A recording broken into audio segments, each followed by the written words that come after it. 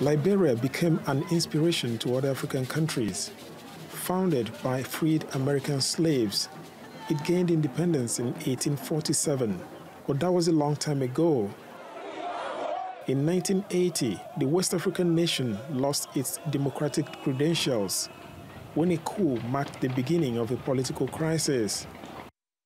Civil war broke out in 1989. About 250,000 people were killed, and more than 500,000 people were forced to leave their homes.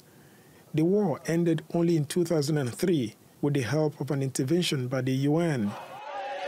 2 years later, in 2005, Ellen Sirleaf Johnson was elected as Africa's first female president. I feel very pleased. I'm thankful to the Liberian people.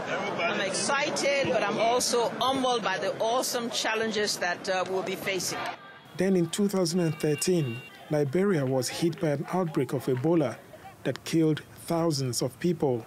Today, 2/3 of people live below the poverty line, and unemployment among young people is still a big problem. Now, another election is around the corner, scheduled for October, and candidates are trying hard to sell their campaign platforms. The difference is that other candidates are seeking for power. They're seeking for power. Maybe they have money, they want power. Joseph Boakai is looking for opportunity to give back to this country, knowing where he came from. The outcome of the elections is seen as crucial, key to maintaining peace and sustaining the democracy. Not to mention that 170 years after independence, Liberians want to make sure they have something to celebrate.